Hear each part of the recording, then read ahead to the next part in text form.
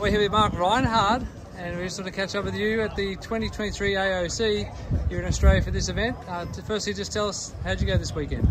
Yeah, it was wonderful. I mean, the racing-wise was good anyway in the end by winning the race, but like the whole track facility and the people here were just amazing. So yeah, for me it was just like a perfect event for sure. I'd like to dig back in the history and go back to the beginning. How did you first get into RC? Actually, my father had a hobby shop in our own racetrack, so I could go there after school and just drove there, Tamiya Cup stuff and front the M chassis. And that's how everything started. So I did Tamiya Cup the first years, and then I stayed with Tamiya for the open class as well. So yeah, that's how it started. What's been your top 3 most memorable events?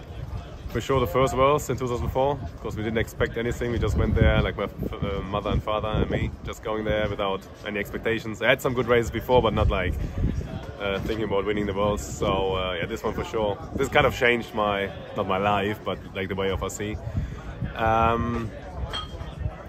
Yeah, let's say the Worlds is always special, you know, like 2008, the race with Hara, like the last main when I made the nice pass on him, which gave me another title.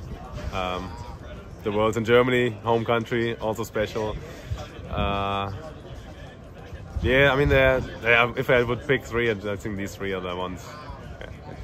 Yeah. And for anyone who's seen RC, obviously, you know, there's the hobby level, starting level with the kids, right up to your level. What advice would you give to people starting out in RC that aspire to be, you know, a professional driver?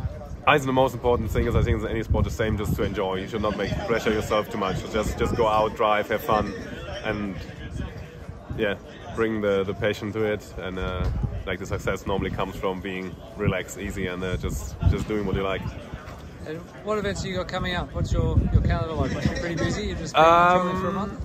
No, I think my next race is going to be the Euros 12 scale in April. So until middle of April I don't have any race, so I'm just going to be off racing, will not practice at all, anything. Just it was enough now the 2 weeks I had. So yeah, that's the one. And then I think we start the ETS season in June.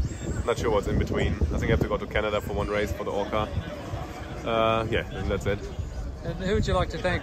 What brands and people support you and got you to where you are? Yeah, I think in the first place I need to thank my brother and Tony Sport, because yeah, they kind of send me around now together with Automatics. Yeah, for sure Orca for the great electronic stuff, Power HD for the servos, and yeah, every sponsor I have. I mean, I might forget one, like Charger, the ISDT, like everyone who supports me to go around the world. One thing I noticed today, your bodies are incredible. Seeing them in photos, but then seeing them in person. Who paints your bodies? And tell me a little bit about the history of your color scheme or your design. Basically, like back in the day, I saw the body shield from Satoshi Mizumi, Tamiya guy. So I picked his colors and just tried to change the design a bit, but this was back in, I think, 2003. So from that moment on, I kept it always the same.